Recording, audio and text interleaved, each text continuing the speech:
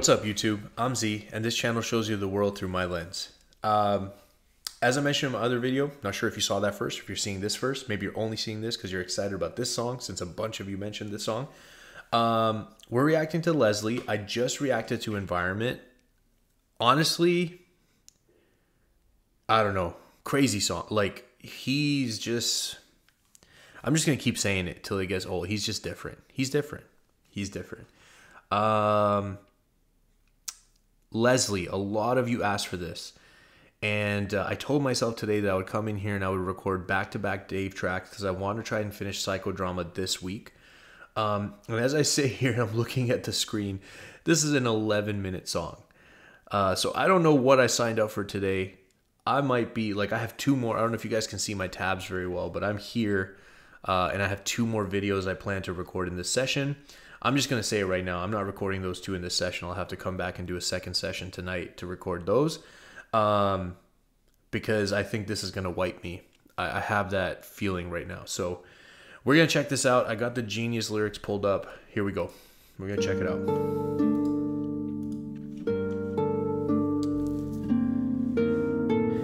Now that I'm sitting here, a comment is coming to mind. Somebody said something about really good storytelling. I think. So that could be what we're getting into here. Look, they say the universe, it works in a strange way. And it must be true because we ain't from the same background or same place. But me and Lesley ended up on that same train. I'm talking every day. I used to wake up around 7 or 8 to catch the 906 on Norbury Station. Two different worlds in the same location. One day we ended up speaking. And I would talk about college, she would talk about meetings and how she's planning on leaving, how she hates what she does but she needs it. I asked her what she would do when it's the weekend, and she said, I don't know myself, I don't know myself no more. She used to be the life of the party for true, and now she going out hardly ever. Her man got her in the yard forever, and her friends wanna help, but it's hard to tell her, hard to let her know that her man's possessive and aggressive. And she can't even see it, but for them it's clear as day she's in a situation. Her friend Hannah had a man that was manipulative, so she can see it from a mile off. Turtleneck jumpers, makeup around the eye spots, all the signs were there. But Lesley made it seem a light affair, said it was... Okay. I can kind of see the direction that we're going here. The setup, the way that he's laying the foundation of this story, this is pro level, like storytelling right now. Man, I can kind of see where this is going. It's giving me goosebumps. And this is a tough topic. Again, I'll save some of my deeper thoughts maybe for the end. But this is a topic that really bothers me. So we're paying attention. Let's go. It's clear as day she's in a situation. Her friend Hannah had a man that was manipulative, so she can see it from a mile off. Turtleneck jumpers, makeup around the eye spots, all the signs were there. But Lesley made it seem a light affair, said it wasn't right to share. Her boyfriend, he was a mystery man. Didn't know much about him, but he's been in a can. Name's Jason. He's a bad boy with no reasoning. To be honest, I don't know what Les sees in him, cause she's a good girl with a sweet heart, but they both got demons in a deep past. You know, opposites attract, apparently. Never heard her talk about her family ever. He was all that she had until they had an argument and he stopped calling her back. And I don't know if there was more to the story than that, cause she plays things down, but according to that, he went missing one day in the morning, he ran. She's doing overtime, struggling affording a flat, till she lost her job, it fucked all of her plans. Couldn't pay the rent, borrowing and calling for cash. But Hannah, she was there for her, care for her. When I saw Les, she told me, I don't know myself, I don't know myself no more. Man, I'm getting just full body goosebumps right now. Like, you think about the way that the story's progressing and where we are. Like, Lesley's not in a good place right now. And she's got this person, Hannah, that is a good person in her life. Hopefully we all have a Hannah in our life that can be that type of support for us. But the way that it went from when I saw Les, she told me, it hit harder after this second verse than it did on the first verse. Because now we're getting deeper into the story. There's more character development. We're more invested in these people and knowing what's going on. But the way that the chorus is set up, it's very simple. I don't know myself. I don't know myself no more. But it's Dave, and his voice is there, and Lesley's voice, so Ruel, who's singing Lesley's voice, very low and timid. Like it's not at the forefront, right? So it's like, I think it brings more to the character and the place that Lesley is in right now. This is okay. Okay, let's keep it going. Know myself. I don't know myself no more. Les saying I got nothing to live for. It's been raw, but David, I ain't never been this poor. There's no income. My boyfriend left me, so how the fuck am I gonna survive when his kid's born? And I said it's a blessing. Oh, it's mad. She's pregnant too. Oh my God. Left me, so how the fuck am I gonna survive when his kid's born? And I said it's a blessing as mad as it is. And Les, I never even knew that you were having a kid. Bro, she's 4 months pregnant, young and neglected, single, but I don't think she wants to accept it. So she's still texting exes, trying to get this back on track, but I don't think that she gets it. It's emotional obsession, clinical depression. Life is a lesson. You ain't gotta sit and cry. It's Lesley living in this gift called life. There's no better gift than the gift of life. So can you handle it? Man, this is in a dark place right now. A lot of women in Lesley's situation, at the place that we're at in this story right now, probably feeling hopeless, feeling like there's no way out, feeling like completely overwhelmed. How am I going to do this by myself? And Dave with those last lines just trying to be uplifting.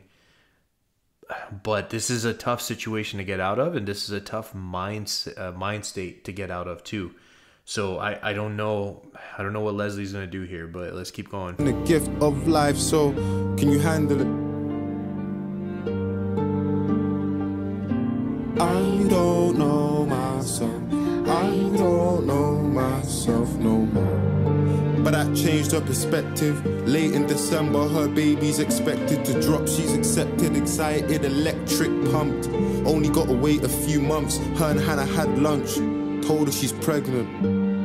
And they're the closest of brethren, so she didn't stunt to tell her. I think that it's an error. You ain't a mum for a day, you're a mum forever. Whatever, and you and Jason break up whenever. If I'm honest, that's something you should have done together. She doesn't know that her and Jason going out again, and Jason doesn't know that Lesley's carrying a child for them. She had daydreams of settling down with Jason. Better cause now they're together, it's wild. Feeling like she needs to call her friends and tell them, cause wow, she's letting them down, but most of them are never around. She calls Hannah the next day, still trying to figure out the best way to tell her that she's getting back together with an ex-flame. So she left her a voicemail, like, yo Hannah, it's Les, can you call me back? I wanna talk about the baby, you, me, Jason, all of that. I've been feeling like I need to get my aura back.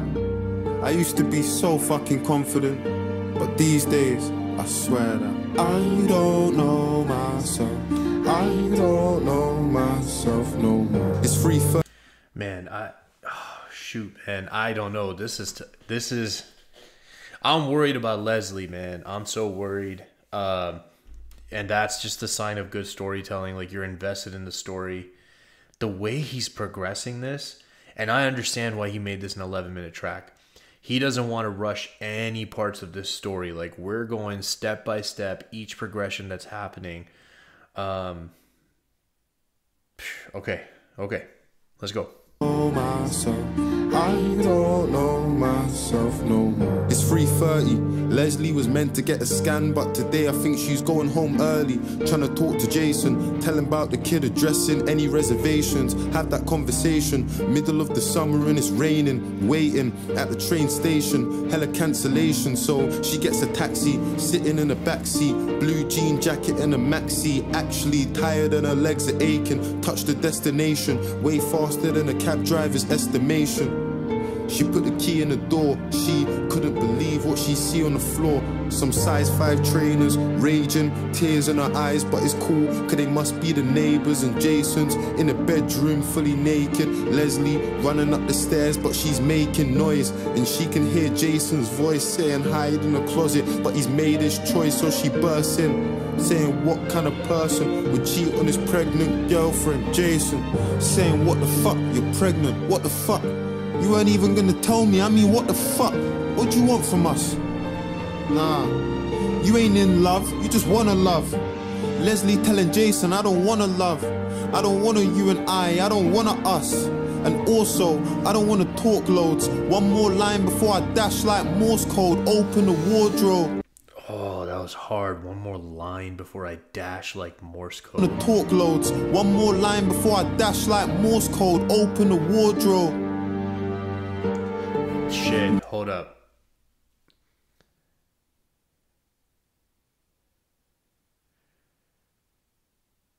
Okay, no, I just had a thought, but I'm gonna let it go. I'm not gonna try to guess what's happening next. We're just gonna let it go. We're gonna let it go. It's like Morse code, open the wardrobe. Jason's on the edge. I just wanna see if she was prettier than me, slimmer than me, maybe your baby similar to me, maybe you wanted someone thicker than me, fitter than me, to satisfy you quicker than me. I got your baby in my stomach and you did this to me. What did I ever do to you for you to finish with me? I didn't believe my girls, but they were thinking of me. And give it to me, the wardrobe, give me the key. I was pulling at the door, but Jason's bigger than me, literally. I remember viscerally, Jason pulling from behind me, now he's gripping on me. White flashes, eye gashes when he's hitting me, see. I just wanted to disappear, I wasn't living for me. Physically, I shut the fucking doors quick as can be. He's outside asking why I made him do what he did, using a kick to open up the room that I'm in. I'm feeling afraid, barricaded with a chair and a handle. I'm hearing sirens, I just wanna run away, but I can't. Jason's gone by the time police are coming. They saw that there ain't no one else in the house and feds are running through the door shouting. We had reports of an argument with a woman. There's blood all over the floor and it's splattered onto the wall. Lesley's on the bed and she's trying to speak to the feds. She's deep in the stress and there's meters above her head. If anything, she couldn't even say anything, but she's got this really sharp pain where her belly is so... Oh shit, man. Oh shit, I gotta stop. Like, the story's escalating. We're kind of approaching like some pretty crazy parts. I just have to stop because I want to say this one thing. Like, this is a very tough topic for me. Like, I don't like this topic. I feel like no man should like this topic. And not saying that we don't talk about it. We have to talk about it. I'm saying that, like, we should be angry that this happens. Like, I have a mother, I have a sister, I have a wife. Maybe someday I'll have a daughter. I don't know. But this is not okay. And both ways it's not okay. But we know it happens more in one direction. It happens more from guys abusing women physically. And this part right here, he's outside asking why I made him do what he did. I just want to say to anybody that maybe needs to hear this, you didn't make him do anything. Like, him or her, like, if you're being hit or abused by your partner, don't let them gaslight you. Don't let them make you think it's your fault. It's never okay to go to that place. We have brains for a reason. We have the ability to think, the ability to communicate for a reason. You're not a useless wild animal. Like, you're a higher level thinking being. Be that. Argument with a woman, there's blood all over the floor and it's splattered onto the wall. Lesley's on the bed and she's trying to speak to the feds. She's deep in the stress and there's meters above her head. She's deep in distress and it's meters above her head, like drowning in stress. So meters above her head, drowning. That's dope. He's on the bed and she's trying to speak to the feds. She's deep in the stress and there's meters above her head. If anything, she couldn't even say anything, but she's got this really sharp pain where her belly is, so they call the ambulance. Lesley didn't plan for this. Police are in the room trying to find a missing piece of the puzzle until they stumble on something that's kind of random. It's a phone in a wardrobe. They had 5 missed phone calls from Jason and also a couple other numbers, so they're thinking that it's no help. Until they play the voicemail, like, yo Hannah, it's Les, can you call me back? I wanna talk about the baby, you, me, Jason, all of that. I've been feeling like I need to get my aura back. I used to be so fucking confident, but these days, I swear that I don't know myself. I don't know myself no more. She felt. Oh, guys, if I could tell you, you know when I paused it up there, right when she said, I think it was like right around the part where she says this. I'm trying to pull it back.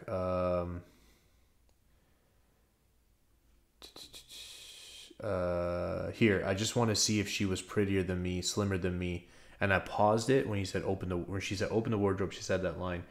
My immediate thought, the immediate thought for me when I think about good storytelling, I think about twists, I think about the way the story can turn, things that would be unexpected. I immediately thought about Hannah, and I was like, we've developed this relationship with this girl. We're showing that there's a strong bond and connection. And if we want this story to go to the deepest, darkest place, we need betrayal on the ultimate level. And already him betraying her is a thing, but that fit the character, right? Like that fit the character of Jason and who he was. And he already had left her and then came back. So we expect him to betray. Hannah has the trust. We saw this bond, and you don't expect betrayal from there. So if I wanted the ultimate twist, if I wanted the ultimate twist in a story, the person in the wardrobe would be Hannah.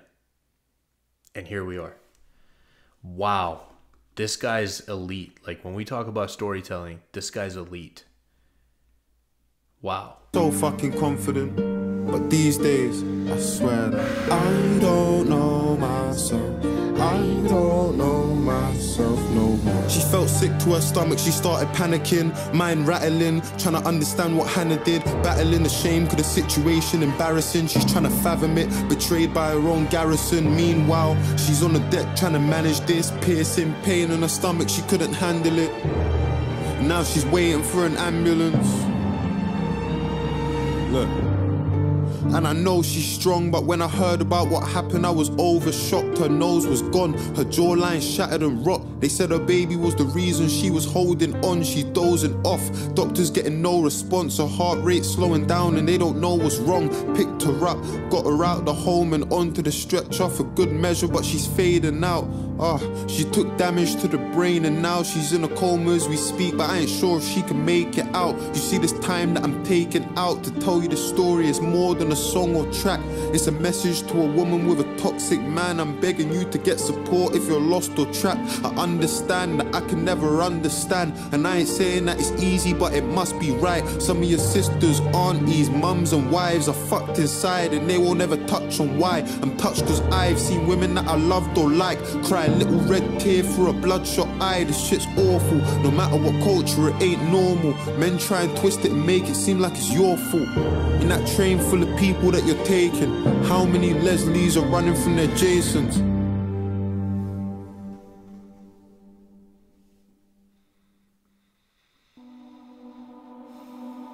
Angel without wings, like the day without the night, to bring her peace. A song without a voice, a spark without a flame, a child without a name. Oh, it's just wrong. Like an ocean without a shore, a soldier without a war. How can we do this anymore? A song without a voice, a spark without a flame, a child without a name. Oh, it's just wrong.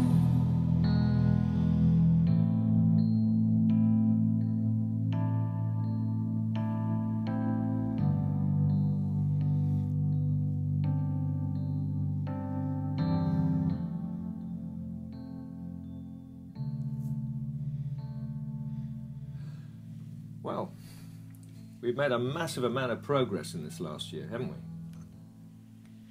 Feels like a long journey. And I must say it's been a pleasure to watch you mature and grow in thought and in your career and life. You've opened up immensely. I'd be lying if I said I wouldn't miss these sessions. But you know, you can never stop learning about yourself. So you're always welcome.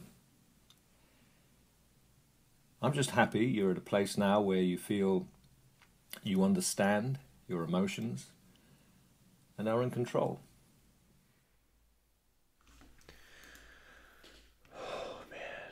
Oh man, that was heavy. As I predicted before it started, that I'm not going to be able to continue my recording session. I don't think I'm in a place to react to the next two things. Dude, when he got to the last part, I'm taking out to tell you the story. It's more than a song or track. It's a message to a woman with a toxic man.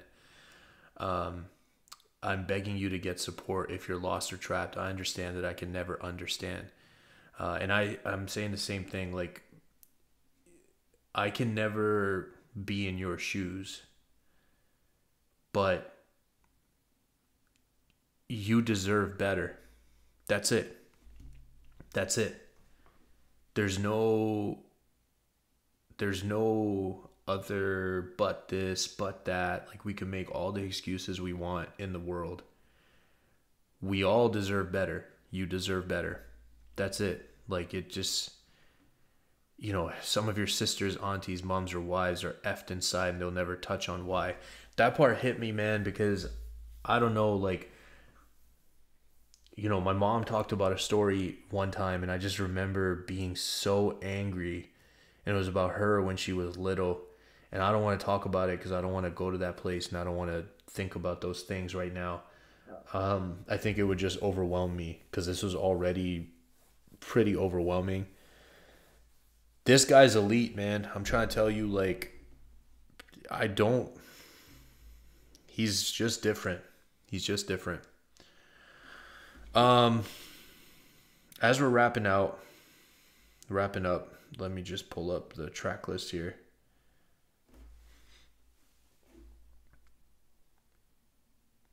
We got 2 tracks left. We got Voices and Drama. So maybe I'll take like a day or so to recover from this. But I think this weekend we're going to drop Voices and Drama. So stay tuned. If you guys are still here, I appreciate you spending your time with me. I hope you have an awesome day. I'll see you next time.